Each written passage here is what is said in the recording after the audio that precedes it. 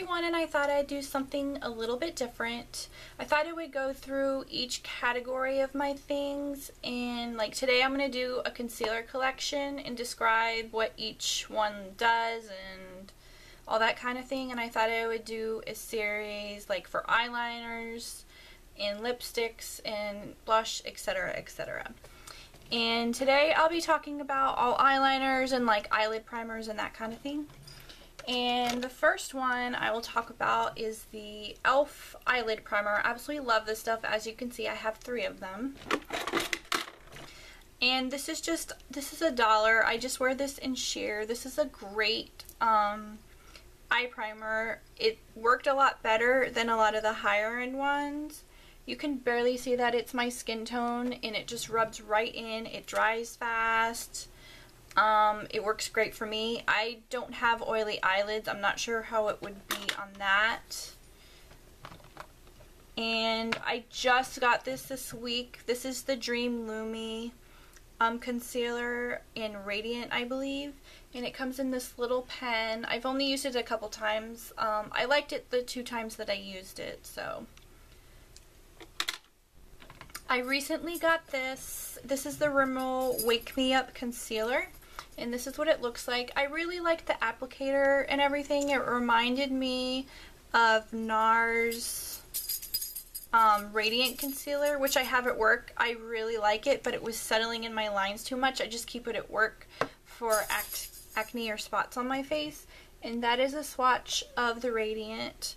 It wouldn't cover acne. I've tried this quite a few times, but I don't like it because it settled into my fine lines and it made it all like kind of chalky looking, and I don't like anything that settles into my fine lines.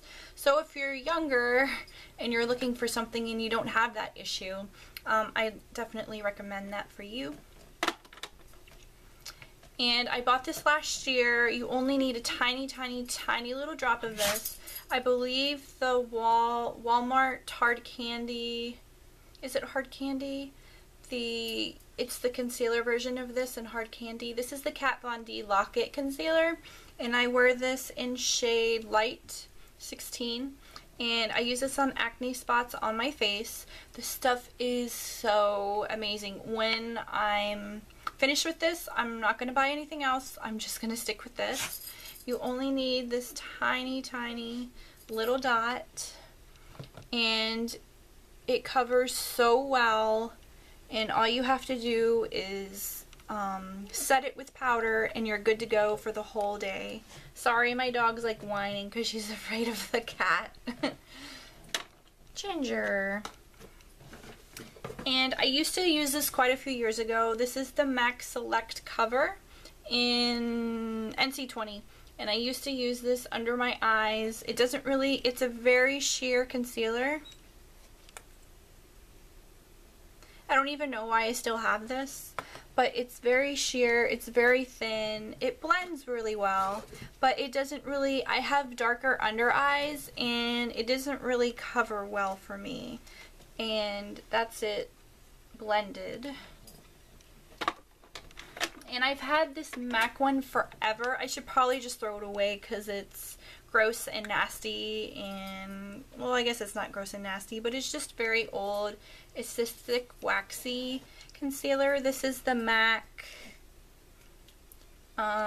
Studio Finish with SP35, and this is NC20. And I just think it's too thick. I have dry skin, so if you have dry skin, this will grab to your patches in dry areas, so I definitely do not recommend this if you have dry skin. And definitely do not put this on your under eyes. This is for spots and redness.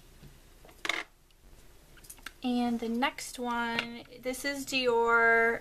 I used it so much that it's completely come off. I forget the name of it, but it's the one from Dior. I did like this a lot, but after a few hours of wearing it, it got really, really ashy on me.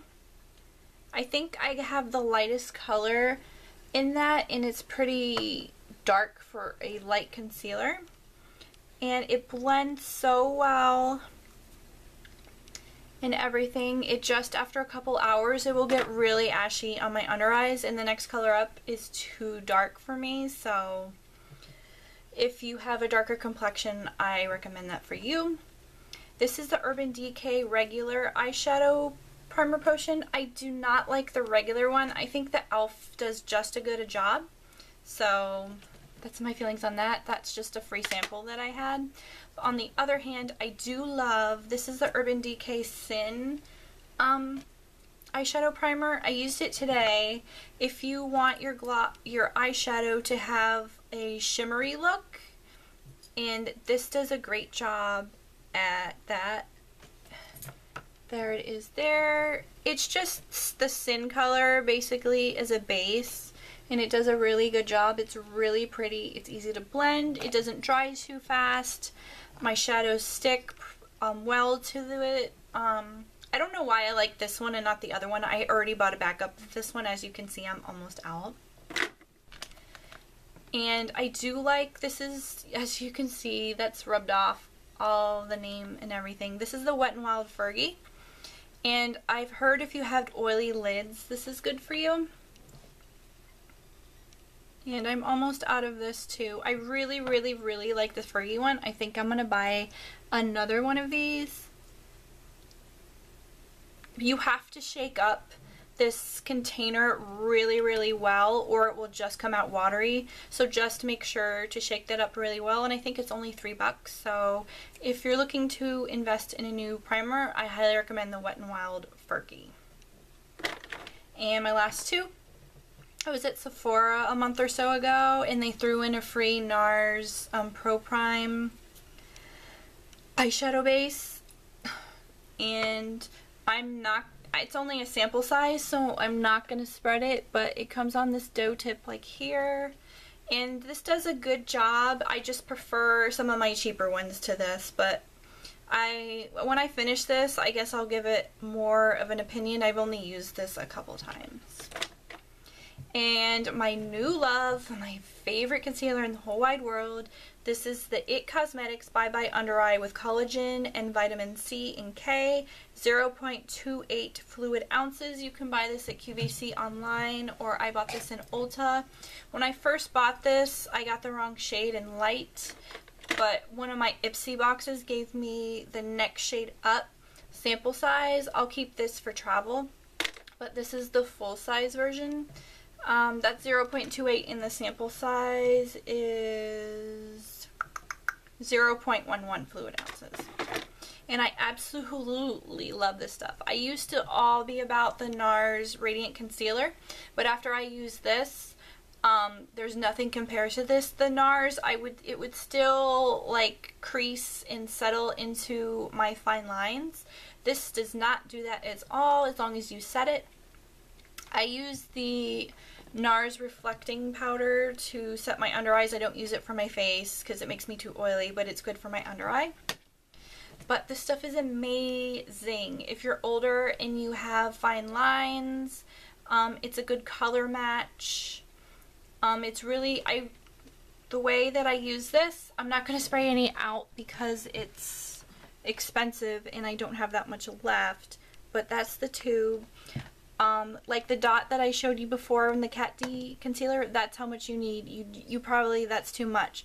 And I just rub it up, warm it up between my fingers, and I'll place it here, and then I take my Sephora Pro Airbrush and I'll blend it in, and then one more time I'll warm it up to make sure it's all blended and I don't have, you can't see any stroke marks or anything. And if you're looking for a new concealer brush, I highly recommend the Sephora Pro Airbrush. This is number 57. And I used to have the IT Cosmetics one. I did a review, side-by-side review and demo of this between the IT Cosmetics brush. I'll put a video link down below, but if you're looking for a new brush, it's not too coarse.